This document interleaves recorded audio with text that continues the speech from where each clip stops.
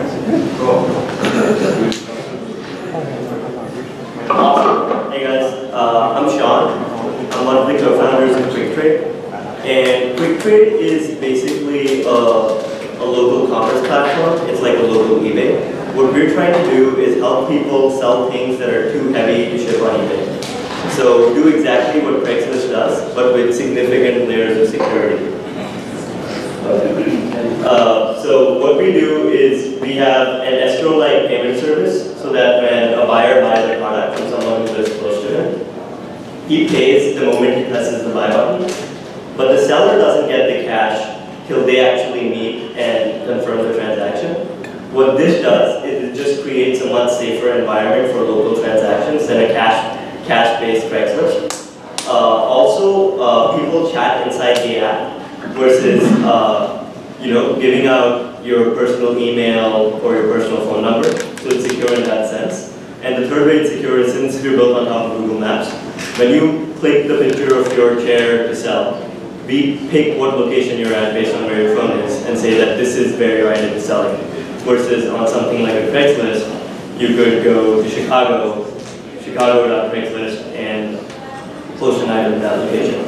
So we started this company about a year ago. We were still in college. We just moved here last month to work on it full time. And this is our beta, and we should have our full version out within the next month. So I'll walk through the product. It's super simple to use. Once you get in, it just takes a few clicks to sell an item. You can just use the camera, and I can take a picture of that chair, use it. It has this lady leg in it, but it works. And for scale. Yeah, for scale.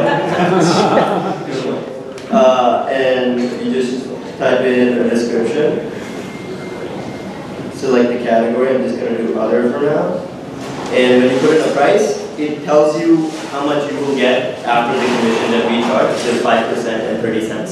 We only make money on successful transactions. So using the app is free, downloading is free, listing items is free, interacting with the product is free. When you press listed, we will ask you, since my debit card is already there, it won't ask me for it, but this is how we plan to grow faster. So we have content creators who are people who are selling products. The moment you list a product for sale, we tell you that if you items shared on social media sell a lot faster. So you're more likely to promote the product doing that by sharing the product yourself. I'm going to do next. So how buying works is you click on a category, it tells you how far things are. My friend has just listed this desk, so I'm going to go buy it.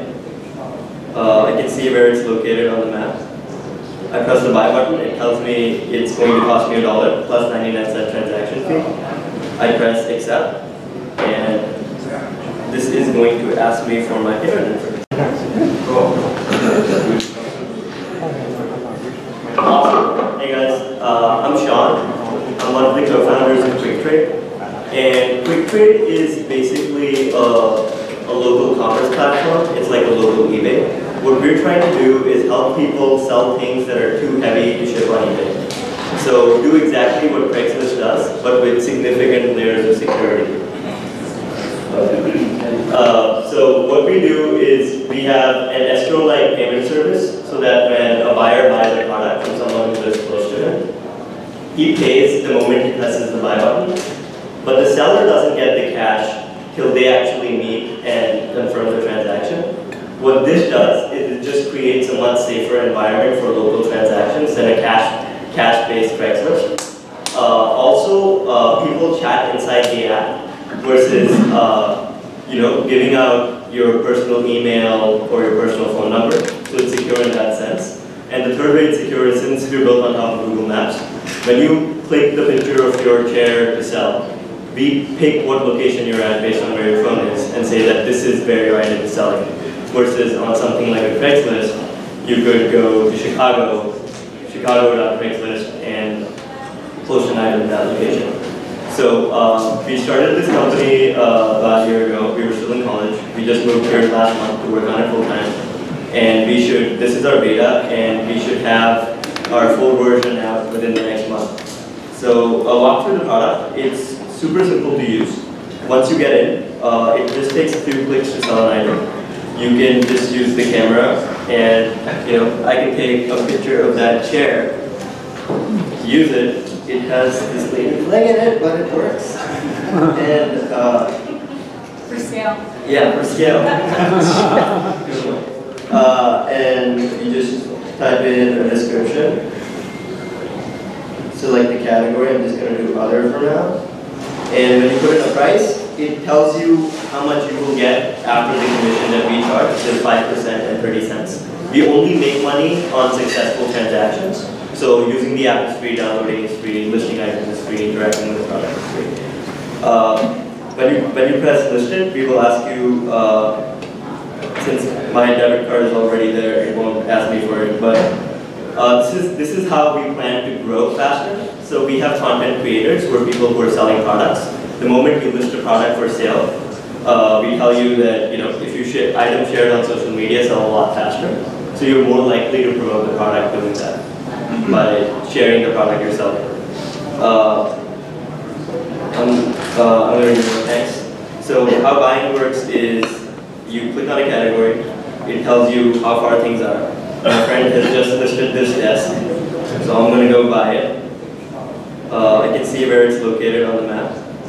I press the buy button, it tells me it's going to cost me $1 plus 99-cent transaction fee.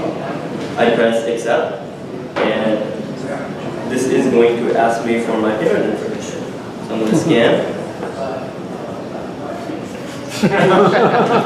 Back again. Is that CBD? I want to cancel my card out. Yeah.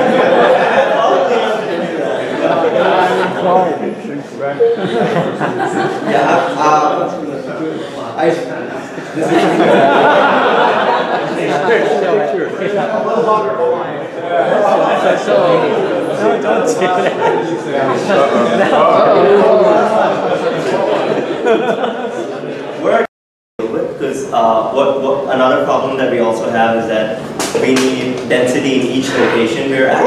So for example, the Bay Area, and if we, what we plan to do is go super niche, and like say we are targeting furniture in Sunnyvale. So even when we do Craigslist scrapping or standard social media ads, we will target them at that one location. And after that, the idea is that it spreads organically, because we have virality built into the product, as you saw the Facebook share. So when you're selling a couch in Sunnyvale, you are very likely to want to get it sold, and you will share that picture on Facebook. The moment you do that, all your friends who are also very likely to be in Sunnyvale, because you live here, will see that. And if the app is good and it has good reviews over time, that will build up. That's the hope. Yes? When I saw your app, it reminds me of two other ones, OfferUp and... Correct. OfferUp, LetGo, Wallapop, these are the well-funded competitors per se. The difference is a lot of them, what they do different from Craigslist is they look a lot better, but you still transact off the app. They don't do any payments. So you still meet out and you do cash. So they're chat-led. You start chatting with someone and you can give them lowball offers or just start talking to someone, versus we're very transaction-led. So you choose to buy something and then you put money down and then you... Yeah. What's the security and say putting your debit card on? Yeah. So what happens is all this information is stored on Stripe. We use Stripe Connect. So like even if someone hacks us, they don't get your credit card information because we don't have it. We get a token from Stripe, and that's how the transaction happens. With the PCR component. Yeah. Oh, repeat the question. Yes. First, I actually have a question. I didn't get the name of your company. Do you mind to repeat it?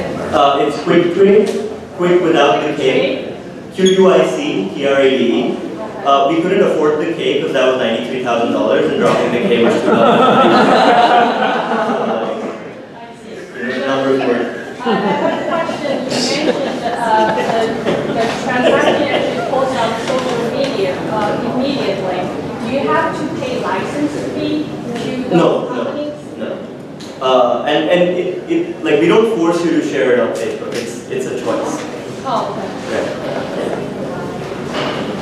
Yes. How do you handle negotiation? Yes. So right now we don't have a negotiation feature. There's a price you put in, and if someone wants it, they buy it. What we plan, what is coming in is offers. So when you list an item, you can say that we are open to offers, and then someone can say, okay, I can't pay $50, but I'll pay $30 for it.